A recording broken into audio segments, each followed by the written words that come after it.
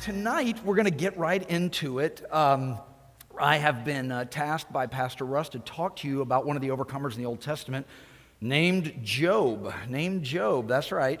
So we're going to talk about him, but let's go ahead and jump to our passage, and I'll pray after we read God's Word. So if you want to turn on or open your Bibles or just look at the screen, I'm going right to the end, the conclusion of Job, 42 chapters. And it's Job's response to God's interaction with him when God comes in the finale, in the grand conclusion. Starting in verse 1, Job 42. Then Job replied to the Lord, I know that you can do all things. No purpose of yours can be thwarted. You asked, who is this that obscures my plans without knowledge? Surely I spoke of things I did not understand, things too wonderful for me to know. You said, listen now, and I will speak, and I will question you, and you shall answer me. My ears had heard of you, but now my eyes have seen you. Therefore I despise myself and repent in dust and ashes. This is God's word. Would you bow with me? Gracious Father, we plead with you tonight that you'd come be with us. Holy Spirit, we invite you here. We turn over our mind, will, and emotions to you. Lord, I ask, even in an audacious way, that you would shut my mouth, stop my mind if it's something that you're not pleased with or something that's untrue. We ask your guidance on the other end of this, God. I ask that you illuminate this text to us. We are here for you, that you would come alongside us and bring us to where we need to be. Give us supernatural focus, remembrance, imagination, reflection. And now may the words of our mouths and the meditations of our hearts be acceptable in your sight. O Lord, you're our strength and our Redeemer. In Jesus' name, and all God's people said, amen. If you live long enough, you're going to suffer. Hence the theme of Job. You might contract disease like cancer or get Alzheimer's. You might get hit by a car in and out of a vehicle, perhaps. You might pass on in your sleep. You just might have something happen to you that you haven't foreseen or haven't desired. But one thing we know for sure, suffering is inevitable. It's inevitable this side of eternity. The types of suffering are extraordinarily diverse in our world. They're not, you can catch diseases like meningitis. Babies can get spina bifida, AIDS, HIV, MS. Huntington's cholera, we'll talk about that a little bit later. There are all sorts of ways. If you ever think about it, even if you don't live very long, you're probably going to bring suffering into the lives of other people that are trying to extend your life. If you're struggling to live up to what we would call an average age or a normal age for a mature human being. Again, if you think about it, there are other ways you can go as well. God forbid we might have something like get stolen from, looted, beaten, tortured, all sorts of different ways. Even just the encroaching age as we decay, decrepitude, from the delirium and the despair of dementia to something like cancer, it could hit any of us and has hit some of us. What I want you to remember in the background here that is connected to the entire book of Job, all 42 chapters, is this. Every worldview or philosophy in life needs to answer the question of suffering. Every single one, whether you have a life philosophy, everybody has one of those, a worldview or religion, has to answer this question. And it's important to understand that there are non-believers that say the religion that you call true, that you follow, has answers that are unmatched, that have power in the answers that are unmatched. And this is where I wanted to begin with us tonight. As a matter of fact, one of the more recent scholars that said this very thing is a gentleman named Ron Rickers. Ron Rickers wrote a book called The Reformation of Suffering. And he said, we historians wonder all the time about how in the world Christianity made it through the first 300 years of suffering, hardship, persecution, being chased around so they had to meet sometimes in catacombs. And he said it largely has to do with how they reframed suffering, how they saw suffering through the lens of the Old and the New Testament. This has been reconfirmed over and over again, even by people that don't share our convictions. And if you think about it, the Bible has this very thing in mind as well. The theme of suffering is all throughout the Word of God. You start in Genesis, you get to see where human death comes in, where evil has its genesis. Then you get all the way through God's covenant people and the suffering they're under, culminating in a very peaceful negotiation with the superpower of the time, Egypt. Then you get to Exodus. They get delivered from suffering and then bring some suffering on themselves in the wilderness. Then you get the judges. Then you get the monarchy and all sorts of suffering and deliverance that goes on there. Then you get Solomon and you get the oppression, right? You get a carousel of superpowers in the world that come and oppress the people of Israel.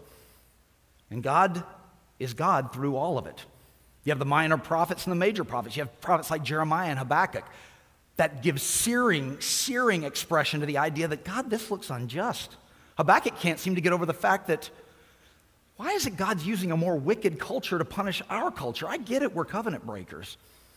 If you get to the wisdom literature, this would be Proverbs and Psalms, Ecclesiastes. You get to the Proverbs and you think, well, this is interesting.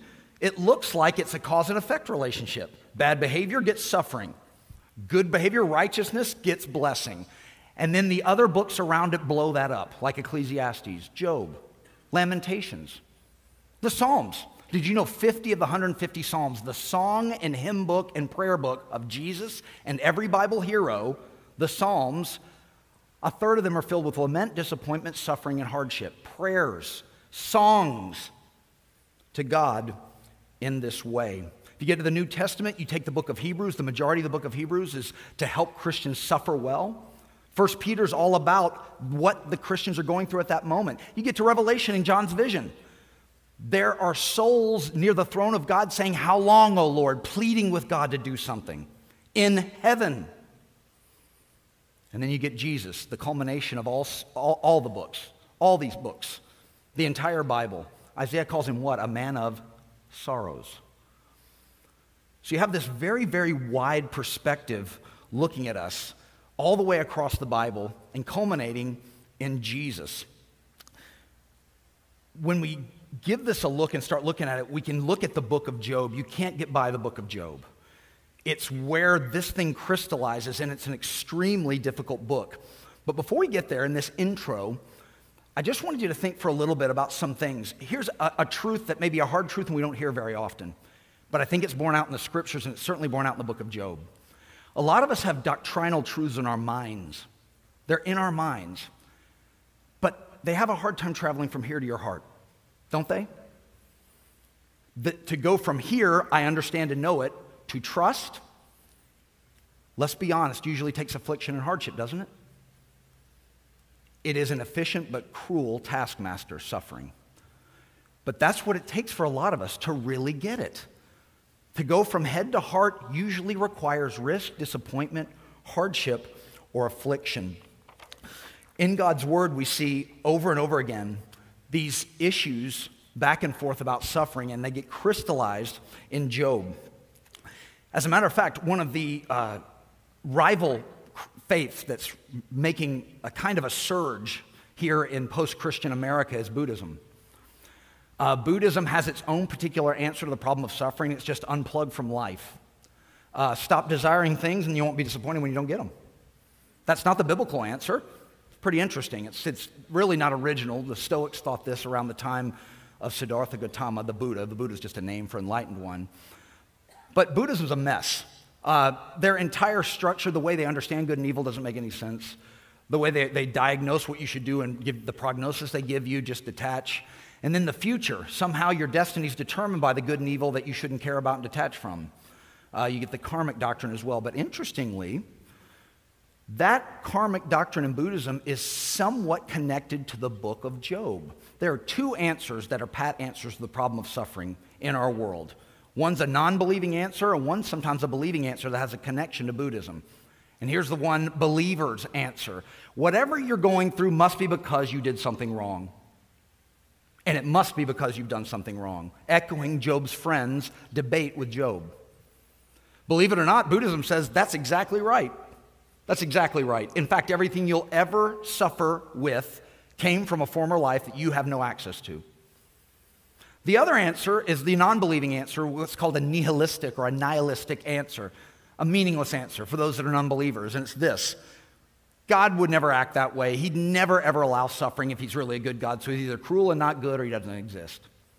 Job doesn't allow either one of those answers. The karmic answer, The pat answer, it must be connected to some sin in your life. It has to be. It can be, it doesn't have to be.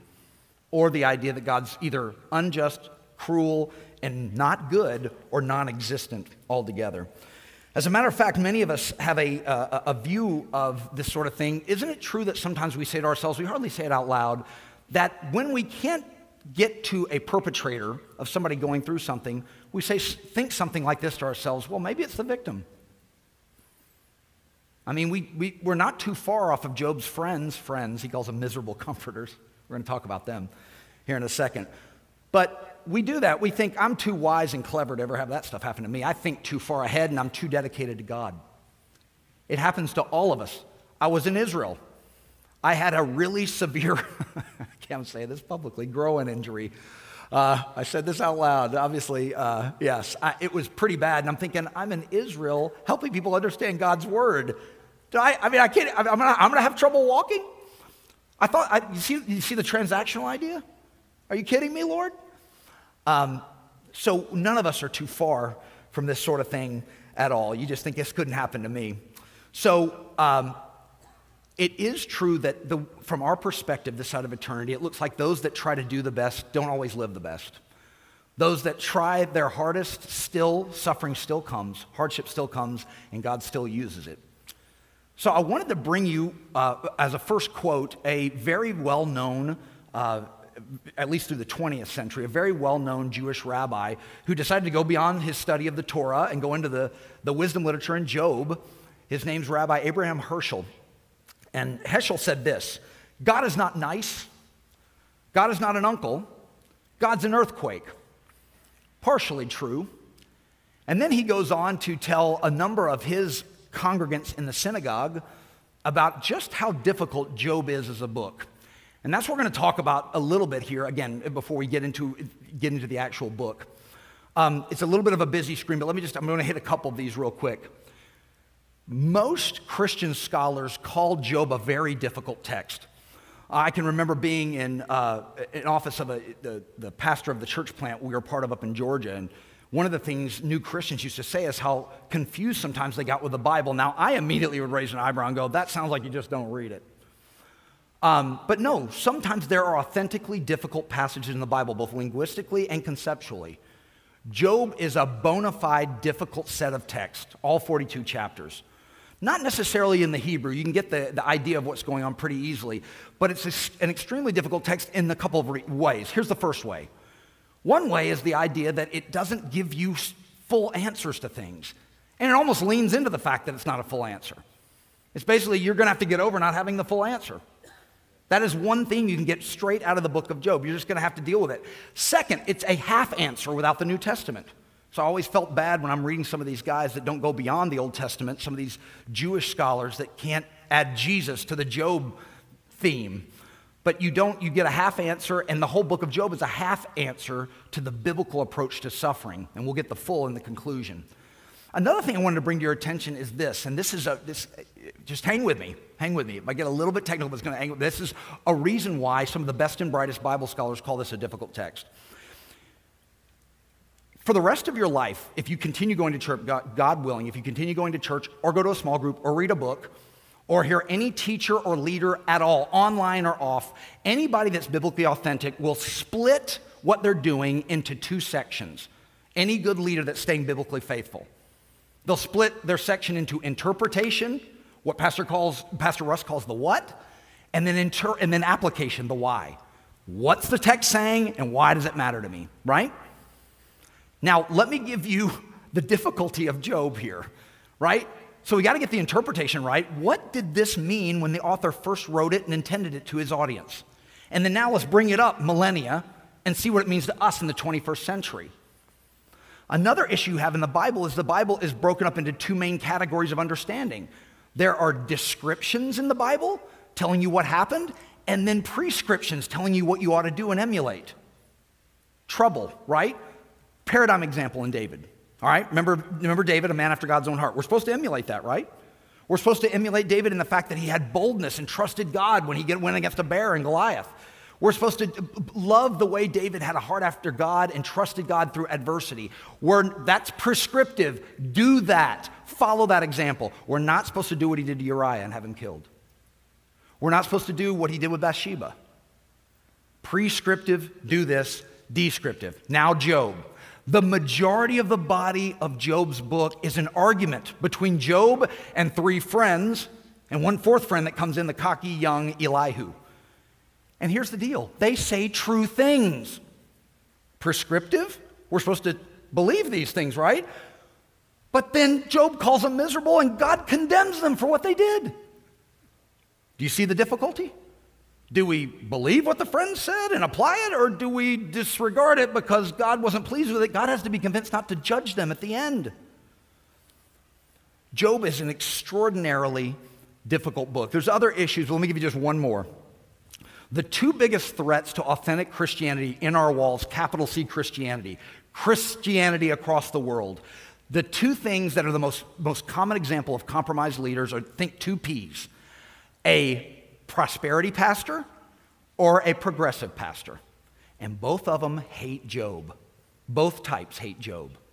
The prosperity preacher doesn't have a place for Job. Hey, you getting saved means God wants you to be healthy, wealthy, and wise all the time. No questions asked, period, no going any further. What about Job? What? Who? Job what? Okay, is that in the Bible? There are some famous prosperity preachers that don't call themselves prosperity preachers that are in working today that say things like this: Jesus is the answer and Job's the question. Oh, that's brilliant. Okay, that's not enough, right? The other is a progressive pastor. For a progressive, they will mess with the essentials of the faith just to get these small things off the table for their congregants. They don't want anything to do with sin, judgment, justice, righteousness, holiness, all the things that sand off our fallen nature and are the change agents, right? The bad news of what Jesus is the good news, the answer. So progressive pastors don't want that. They don't have any place for Job either. Those are the two biggest threats to authentic, traditional, God-fearing, walking with God Christianity in and outside of the doors of the church. And Job is anathema. Job is, let's not even talk about him. And that should be enough for us to look at him seriously tonight, amen? That should be enough for us to look at him seriously. So we are. So let me give you this quote from Peter Kreeft as well. I think you'll love Peter Kreeft. Peter Kreeft is a scholar, a biblical scholar that's now an emeritus professor at Boston College. I love this quote from Kreeft because I want this for us tonight, right? Listen to Kreeft here. Job's a mystery that satisfied something in us, but not our reason. The rationalist is repelled by Job as Job's three rationalist friends were repelled by Job. But something deeper in us is satisfied by Job and is nourished. Is it? It puts iron in your blood. That's what I want for us tonight. I pray, Heavenly Father, that Job puts iron in our blood tonight. And again, it's important because none of us escape suffering, and pat answers won't do, and avoiding it won't do. It's in the Word for a reason, amen? So that's what we're going to go. So just so you know tonight, I'm going to try to make three moves. I'm going to cut Job's 42 chapters into three sections, and then we're going to do three quick applications. And that way we can try to pull some. Let me just say this, and I know Pastor Russ says this. Almost everybody up here says this. Pastor Betzer used to say it. Go read the book for yourself. There's so many power verses in there. Even true things some of his colleagues say are in there as well, but please go read it for yourself. So in Job 1 through 3, you get this backdrop that Job's not aware of. In fact, the whole gambit is based on Job not being aware of this background. You have this very mysterious council where Satan can approach God and ask permission for things. And we're not told anything about it. Okay, there it is, right? If you want a New Testament example of something like this, Jesus in Luke 22, you remember this? He tells Peter, you and the disciples have been asked by Satan, my Father, I'm praying for you to be sifted like wheat. And then he predicts that Peter's going to turn, hey, and when you return, he's like, return from what? I'll go to death with you. He's like, when you return, lead my people. So you have this mysterious something going on where God says, have you considered my servant Job? And by the way, this could happen to any of us. It's not in there as a one-off. Job is an extreme example of suffering for sure. But if we're true to the Bible, we have to say this is at least possible today. And God said, if you consider my servant Job, another difficult part of it, it says some translations say perfect. We know he's not perfect. Maybe he was righteous at the time. If he's perfect, he's Jesus. If he's not sinless, or else he doesn't need a cross, and he could have gone to the cross for us, minus the miracles. So he says he's blameless, perfected, right? Or perfect. In other words, maybe acting perfect, didn't have a lot of habitual sin in his life, sought God at this point in his life. And Satan says, yeah, right. Give me a break. He loves you only for the blessings you give him, then that's it. You take those away, he'll curse you to your face. Full stop right here. This is something for all of us right now. Isn't it hard to know whether we love God for his benefits or for him? Isn't that hard sometimes? I mean, there's even songs about confusing the blessing with the blesser, right? How can we move from a mercenary love of God to something authentic and real? Here's the answer. The only way you can know that if things that you love are taken away from you. It doesn't mean it's inauthentic if you haven't suffered. But why do you get a certain depth after you have suffered and been faithful through it? Because now it is very clear you're not loving God for the benefits.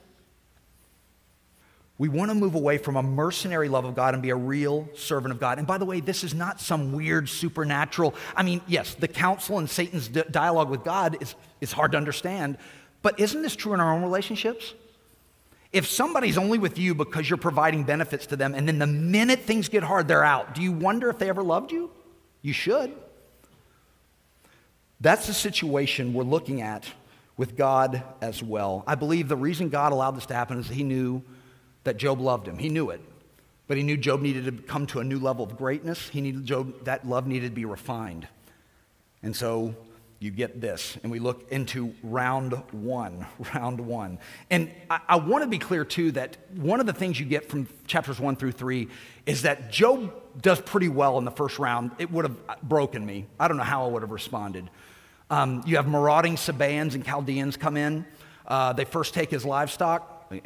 That's your wealth in the ancient world. Then they take his agriculture.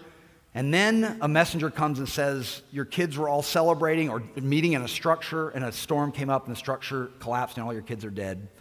He rips his clothes, he mourns, and then he says these powerful words, the Lord gives and the Lord takes away. I'll praise the name of the Lord. Whew. I hope you feel the weight of that. But one of the things Job's saying right here is God's God and I'm not. God's God and I'm not. I wanted you to listen to this quote from one of the best commentators, one of the best Bible scholars on the book of Job out there, the most respected. His name's Francis Anderson. Listen to this quote. Here, if we've rightly found the heart of the theology of the whole book, it's a very great depth. So here, Francis Anderson's saying, we've got a pretty big theme right here before we get out of chapter 3. Hey, there's 39 chapters left.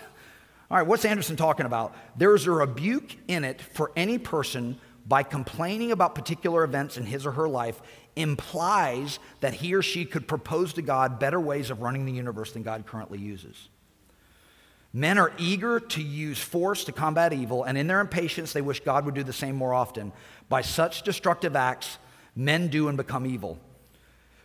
If Job were to do what is described in chapter 40, verses 8 through 14, he would not only usurp the role of God, he would become another Satan. Only God can destroy creatively. Only God can transmute evil into good. Probably a person that says it even better than Anderson and lived it out better than probably I ever will is Elizabeth Elliot. You guys know Elizabeth Elliot, missionary to Ecuador. Husband gets speared to death with 4 other missionaries, and she goes back to these Indians and ministers to them. And does that through her life, loses a second husband as well. Listen to what Elliot had to say right near the time where the Indians allowed her to come back in and they gave her a voice in among them. The deepest things I've learned in my own life have come from the deepest suffering. And out of the deepest waters and hottest fires have come the deepest things I know about God. When she got to the end of her life, she did a small teaching on the final chapter of Job, chapter 42. And listen to what she said about this. Amazing. God is God. If he's God, he's worthy of my worship and my service. I will find rest nowhere but in his will. And that will, God's will, is infinitely, immeasurably, unspeakably beyond my largest notions of what he might be up to. God's God, she's not. God's God, Job's not. Round 1, Job does well. right? He's appreciative, God gives. He's deferential, God takes away. I will praise the name of the Lord. Satan then challenges further. And he says, okay, what's the most ultimate thing to your human vermin?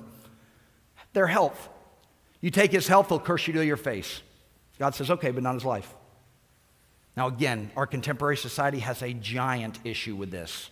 How could God do this? How in the world? And you know, part of this is because of technology and our ability to manipulate matter to do what we want to do, we don't treat God like he's God. We really don't. I've met so many people on campuses and off that think, I've got a better plan. I can do better than God. Absolutely. He needs to listen to me for a little bit. In fact, some people's prayers sound like that. So Satan gets to afflict Job, and I was actually going to get sackcloth, get down to literally crisscross applesauce, and show you like pottery shards. His skin condition's so bad, to relieve pressure, he's popping his skin open, and it undoes him. In fact, his wife says, go ahead and curse God and die. It's not normally what a scripture text you use in marital counseling, but we don't hear much from her again in the dialogue. But Job doesn't do that. He absolutely doesn't do that. That's his wife's counsel in 2:9. Then you get the body of the whole book. 3 through 38 is just a debate between Job and his 3 friends, who seems like the only wise thing they do is not talk for the first week. They're just present. Great lesson there. Just present, right? And then their arguments come down to this. Job, is God good? Yes, he is. Is God just? Yes, he is. Is God true? Yes, he is. And what does that say about your situation? And so the friends go back and forth. And Job says, well, yes, I agree with all those, but I don't think he's quite fair right here with me. And what Job's friends are endeavoring to do over and over and over again is convince Job that he's done something wrong. He's either got a sin or a set of sins, that if he just apologized to God for these things, everything would be okay. Eliphaz, Bildad, and Zophar, not winning baby name awards. Even today, you know how weird the baby names are. Anyway, there's Zophar, Bildad, and Eliphaz. So they keep going back and forth, and it gets more and more intense. And Job keeps saying, sorry. He says at one point, he says, you know, as the sparks fly up from a flame, so is man prone to wickedness. True. But I still think something's off here. I'm trying to seek God's face, but he's hiding from me. And they're like, repent. He's like, of what? Like, they even get to a point where they say, maybe you've forgotten. Can you just say sorry to God for something you've forgotten? And Job says, that doesn't make any sense. How do I repent for something I don't remember? Even Christian theologians have what they call sins of omission. I missed it, and I should have done that. In commission, I intended to do the wrong thing. And Job's saying, I don't even know what set of sins it's I can't identify it, so it's inauthentic for me to apologize. But Job starts getting really extreme. He swings wildly between different positions on this sort of thing while he's trying to interact with these guys and convince them, I'm telling you, I don't think it has anything to do with what I'm going through. And the crazy part is, guys, they say true things. They say things like God is just.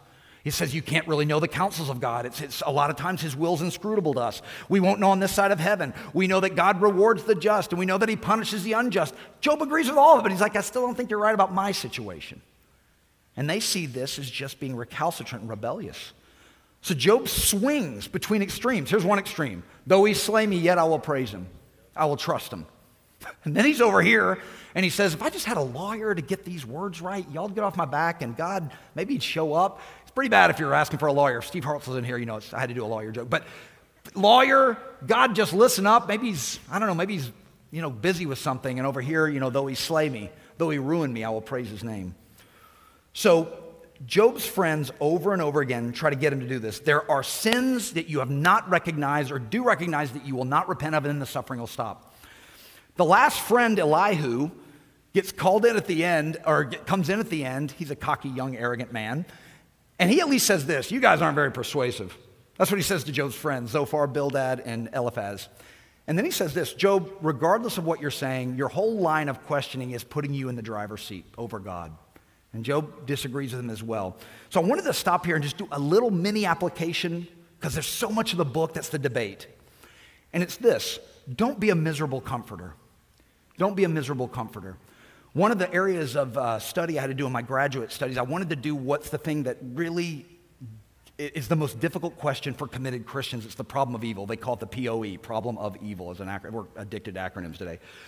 But I studied that in my grad program, and one of the guys you had to read if you were going to do a concentration on problem of evil and suffering, evil's the abstract, right? Suffering's the what happens, the result, is you have to read John Feinberg. John Feinberg is a Christian.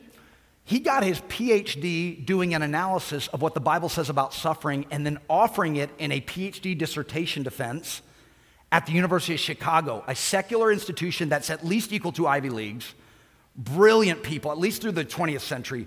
University of Chicago was highly, highly, highly respected. And John goes in there with non-believers and defends his dissertation. So this guy was a master at the biblical approach to suffering. And then he said something hit him like a truck about 4 years into his seminary teaching career. And I wanted to read to you what that was. His wife gets diagnosed with a disease called Huntington's chorea, a progressive neurodegenerative disorder that leads not only to the loss of all voluntary bodily movement, but to memory loss, depression, and various forms of dementia, including hallucinations and paranoia. It starts showing up in your early 30s, and it showed up in his wife in the early 30s. The bonus on top was this. You also get a 50-50 chance, this is genetic, that your kids will have it, and it won't show up till 30. He said, in one fell stroke, we learned that my whole family was under a cloud of doom. Now, before this point, John Feinberg got frustrated with people in his church that were going through suffering. He's like, don't they read their word? There's all sorts of resources in the word. I've memorized most of them. Now he says, I have this weird thing going on in my life. I know the answers, but I feel like I've been let down by God. I feel like he's betrayed me. Listen to this. Who was I, the creature, to contest the Creator? As Paul says in Romans 9, the creature has no right to haul the Creator into the courtroom of human moral judgments and put him on trial as though he's done something wrong. God has total power and authority over me. True statement. I felt God somehow misled me, even tricked me. Notice there's not a nevertheless or yet. Feinberg was familiar with all the biblical responses, and it said it took him months to even get back to teaching, right? And he said, I had miserable comforters. They were well-intentioned church folk.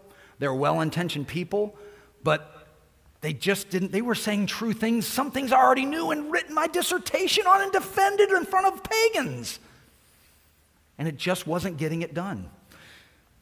Listen to, this is one of his colleagues that also teaches in Chicago, Don Carson, maybe, in my opinion, one of the best New Testament scholars in the world living right now.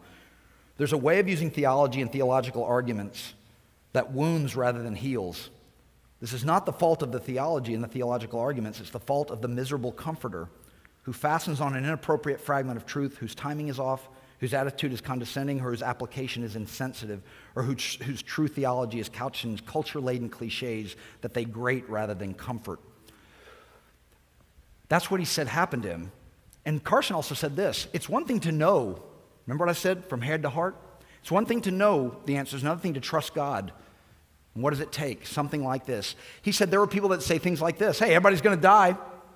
John, at least you know when and where your wife's going to likely die. He's like, who'd want to know that? That's a true statement, but is that comforting? Is that from the Lord?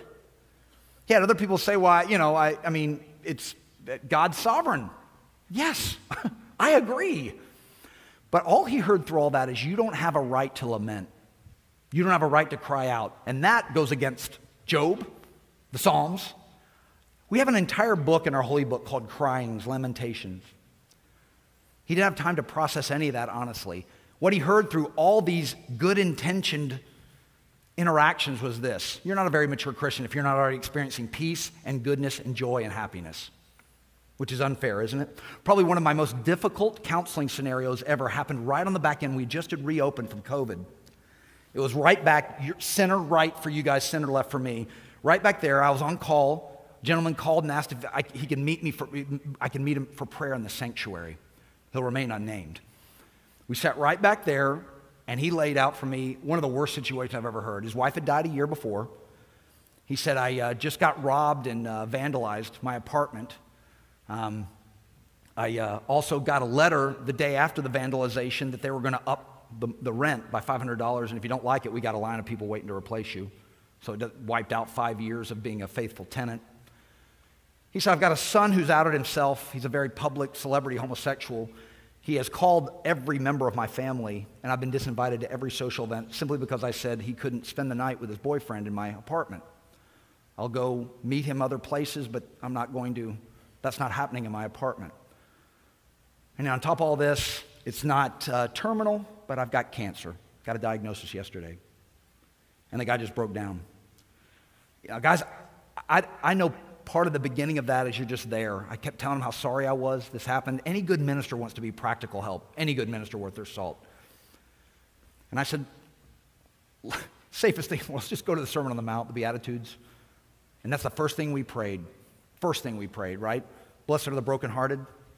Theirs is the kingdom of heaven. Blessed are those that mourn, right? They will be comforted. Blessed are those, this is the one we all hate, but it's doubled down. It's doubled by Jesus here. Blessed are those that are persecuted for righteousness' sake. Theirs is the kingdom of heaven. Then we prayed some lament psalms. And then we asked for God's power to help him forgive who needed to be forgiven and to heal him. And we stayed in touch for about the next couple of weeks. I would just text him, just let him know, hey, I'm here. You can come back in anytime you want. And light began to come through little by little. I kept saying, this too will pass. But I'm telling you, it was devastating, absolutely devastating. So don't be Job's friends. Don't be miserable comforters, because God says they said true things, but I don't like the way they applied them. And that's the answer. Sometimes you can say something true and it be misapplied, so much so that God will judge it. It's like Carson said, let's not be people that say truths but apply them poorly. I wanted to read you this quote from John Newton on this subject as well, because, remember, Jesus is called the suffering servant. Right? In Isaiah. It also says something very, very interesting. A bruised reed he won't break. That's not just bruise like a simple bruise. I got a contusion. It's a death blow. It's a deep contusion. Internal injury, internal bleeding. A bruised reed he will not break. A smoldering wick he won't snuff out. And in one of the best sermons ever by John Newton, the former slaver, said this, though dark be my way, since he is my guide, 'tis mine to obey, 'tis his to provide. By prayer let me wrestle, and he will perform. With Christ in the vessel, I smile at the storm. Great, great, great way to close. I wish I had a little bit of John Newton's Holy Spirit power, right? But that's the idea. Job never sees it all, right? Job never sees everything. He has to walk by faith. So with that, I'm going to move to the last section where God shows up and God says, okay, I'm going to talk with you now. 38 through 42, God does this very thing.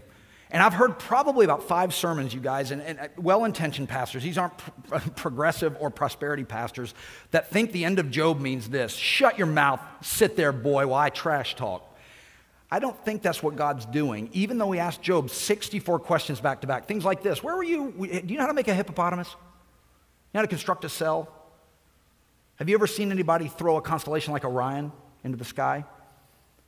Where were you? Now, I don't think that's divine trash talk. He does say, stand and listen and answer me. But I think what God is saying, it looks like he's saying, is something like this. 64 questions. Job, you don't even understand the blessings that I give you. You don't fully comprehend them, but you enjoy them. You trust me, because that's the easy side. Are you going to trust me with the suffering? That's something for all of us.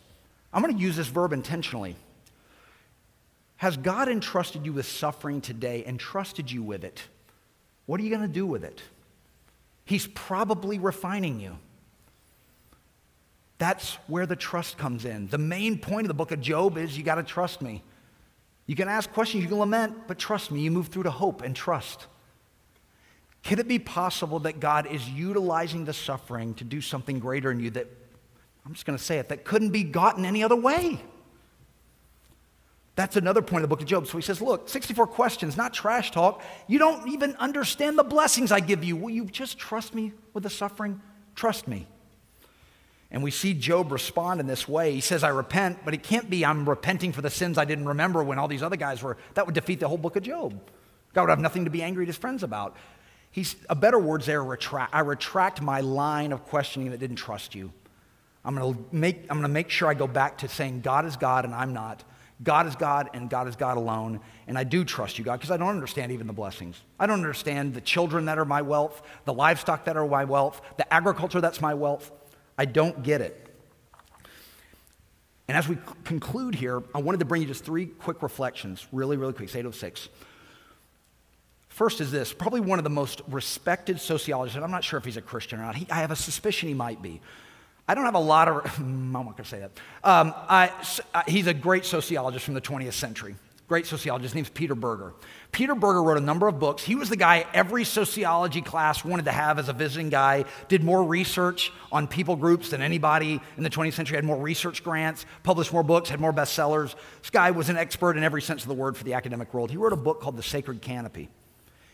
And in that book, he said, look, human cultures constantly try to show people how to live well through suffering. Some don't do it very well, some do it really well. And he said, look, it's hard to beat the biblical approach. And he said, look, here's the strong logic of the Old Testament crystallized in Job. That's what Berger says. I'm not sure he's a believer. Here's the strong logic, but kind of hard truth of Job. Quit asking questions. Trust me, I'm God, and you wouldn't understand if I showed you anyway. That's Berger, right? He's like, there it is. He says, but listen to this. You're going to love this one, right? So this is Berger. The unbearable tension of this problem brought about by the Old Testament is met with the essential Christian solution. Remember I told you Job's it's half the truth? The essential Christian solution to the problem of suffering is this. The incarnate God is a God who suffers. Without this suffering, without the agony of the cross, the incarnation would not provide that solution of the problem of suffering to which we would contend, him and his authors, it owes its immense potency. Its immense potency. Is there a more potent answer, even though it's not a full answer to the problem of evil? One side, treat me as God, trust me, quit asking questions. You couldn't understand it if I gave it to you. Oh, by the way, it isn't just power and it isn't just omniscience. I love you. I will voluntarily suffer and make myself vulnerable to people like you to reconnect with you. There was a minister named John Dixon who was itinerating out of the mission field and was doing campus ministry, joined up with a campus ministry team and started doing evangelism on campus. And during one of the times where he was taking questions, a Muslim got up and said, "Are you kidding me about this God who suffers? It's ridiculous." And to a Muslim mind, it is ridiculous. He goes, not even a Muslim mind, to any mind. Listen to what the guy said. How preposterous was the claim that a creator of the universe would be subjected to the forces of his own creation, that he'd have to eat and sleep, let alone die on a cross, that the cause of all causes could have pain inflicted on him by lesser beings. And Dixon did not have a quick answer to him. He's like, nothing came to mind. There are quick answers to that. You know what he did? He said, thank you for showing how unique Christianity is. We serve a God who has wounds, and the wounds are for us. Is there a greater compliment?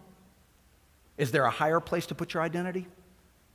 The God we serve thought you were as important enough to make himself vulnerable to his creations. Edward Shaleto was a minor poet during the teens, the 19 teens around World War I. He did a lot of bad poems. I gave him a shot. He really some bad poetry. But he had one that was a gem. And I was told by a friend of mine to check him out. So I want to give you probably his best poem, Jesus of the Scars, out of John 20. Listen to this.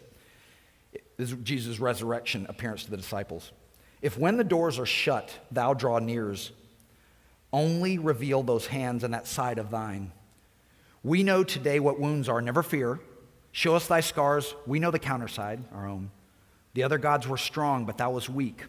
They rode, thou didst stumble to thy throne. And to our wounds only God's wounds can speak. And to our wounds only God's wounds can speak. And not a God has wounds, but thou alone. So when you look at the cross, what you can say during suffering is what you know isn't the case. It isn't that God doesn't care. It isn't that he doesn't understand. Remember in Acts 9 when Jesus tells Saul, why do you persecute me? Jesus has long been gone. How is he identifying with suffering like that? So Berger's right. One half, two half, they come together in the person and work of Jesus Christ. A very great gift indeed, right? The results of suffering, right? Is sometimes suffering can be a great gift. There's some things that you'll need to achieve through suffering that can't be gotten any other way. So remember this too, that Job would be read by millions, if not billions of people after his time for millennia. That would help give sufferers sustenance and strength. I don't know if that's success to you, but it is to me. People are always wondering about if their legacy will last on, that sort of thing. This sort of approach brought a greatness to Job that wouldn't have happened otherwise. The last thing to remember, and I'm going to call Nick and Julie up here as we finish out. Job prayed the whole time. The big issue with suffering is this: will I trust God through it, or it will drive me further from him because I don't like what he's doing? Job gave his doubts to God, complained to God, prayed to God, praised God, and did all the above, but he did it to God. So suffering didn't drive him away from God, it drove him toward God. Please, anything else you don't get, that's a big, big, big get for Job. And look at this, all throughout the Bible says God's near to the brokenhearted. Well, we talked about that in the Beatitudes, Psalm 34:18. He upholds all who fall and lifts up all who are bowed down. Psalm 145:14. Saul, Saul, why do you persecute me? Jesus says, I identify with suffering. God is near and cares about all sufferers. Hebrews 13:5. I will never leave you and never forsake you, ever. Before they sing this prayer, I want to just leave you with this, and I'm going to make sure I get it right. God allows evil to the degree it defeats itself. He has decided to map into the human history evil just to the degree that it will not achieve its ends. And that's the trust. Again, it angers and confuses us that God uses suffering at all, but he uses it only to the degree that it does not get what it wants. It does not get the end it's supposed to achieve, and that's the idea. Job serves and worships God for him alone. He looks forward to his Savior. He asks, my Redeemer will live at some point. I can't wait. I need a Redeemer. Even when he says that sort of thing. And this is where we get the powerful, powerful, powerful word from the Apostle Paul in Romans 8. Listen, what shall separate us from the love of Christ? Shall trouble or hardship, famine or nakedness, peril or sword? No. In all these things we are more than conquerors. In the suffering, we're more than conquerors. In the suffering. Through whom? Through him who loved us, Jesus. This is right out of Job 13. The song is called, Though You Slay Me, Yet I Will Praise You. Please think about it. If you know it, you can sing it. Let's hear this prayer set to music and reflect on what God's trying to do in our lives about trusting him through suffering, adversity, and hardship.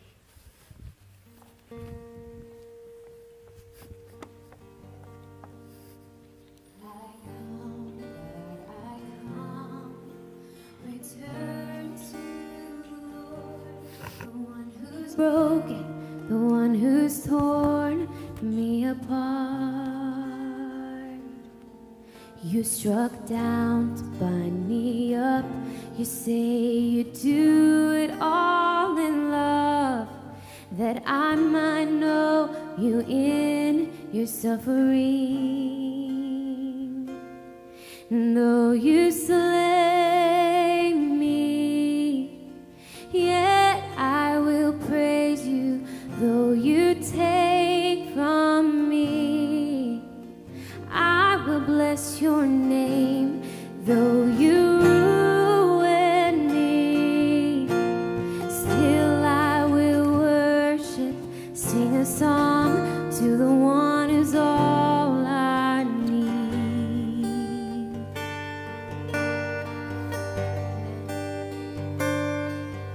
My heart and flesh may fail, the earth below give way. With my eyes, I'll see the Lord. Lifted high upon that day, behold the Lamb that was slain. And I know every tear was worth it all. And though you slay me, yet I will praise you. Though you take from me, I will bless your name. And though you ruin me, still I will worship, sing a song to the one who's all I need.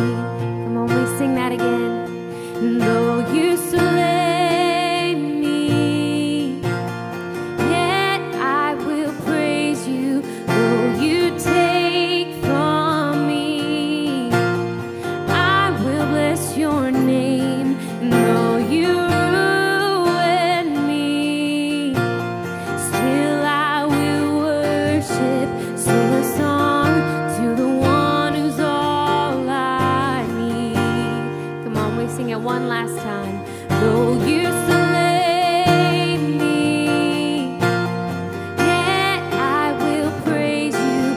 Though you take from me, I will bless your name. And though you ruin me, still I will worship.